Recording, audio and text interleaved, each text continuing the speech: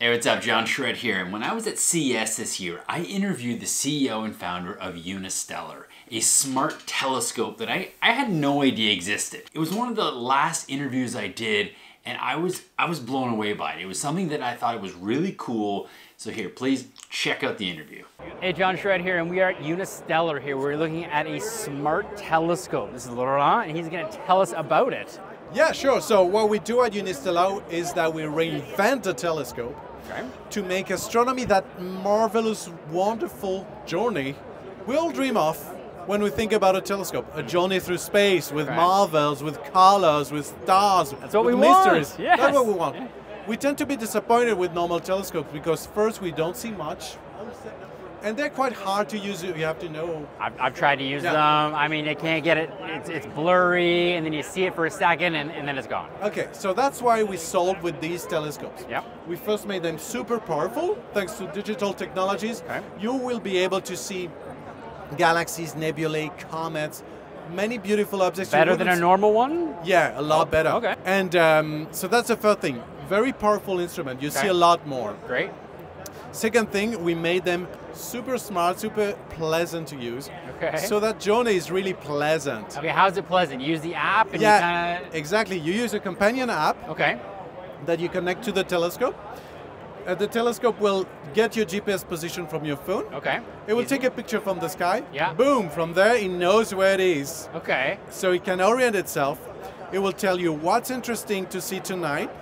Select any of those objects, it will point automatically and track the object. Wow. So you punch in there and say, I want to look at the moon, you click on it, it just turns automatically and you got a shot. Exactly. And can you zoom in, zoom out? How does that all work? How does it know the depth of the shot?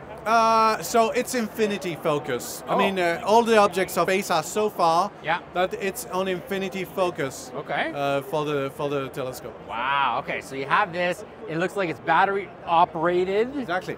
Okay, cool, so you bring this thing outside, you set it up, I mean, and then you download the photos to the companion app and then you share it with your friends. Exactly, yeah.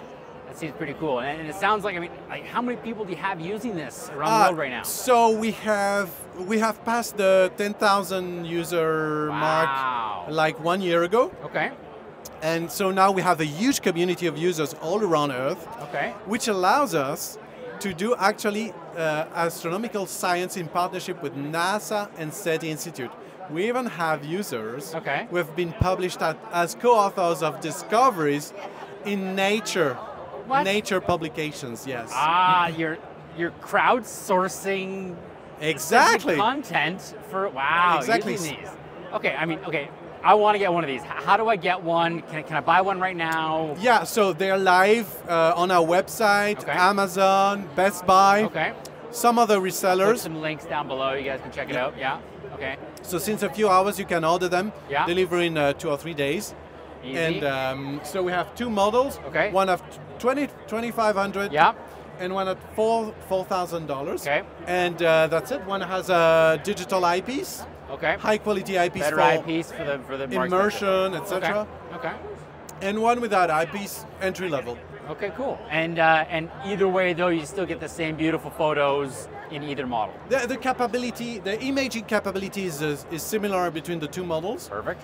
But one has this immersive eyepiece that the other doesn't have. Well, Laurent, thank you very much. This is so cool that I learned about I didn't know anything about them today, so thank you very much. Great pleasure. Like I say, I was really interested to hear about telescope. I know nothing about telescope, but it really fits into the technology niche that I'm working in. And so, I mean, if you've used one of these telescopes or you're interested, please leave a comment down below. Let me know kind of more about it. I would love to use one myself and really see what they're about, but please tell me and give me some feedback. Thank you so much for watching, and see you on the next one.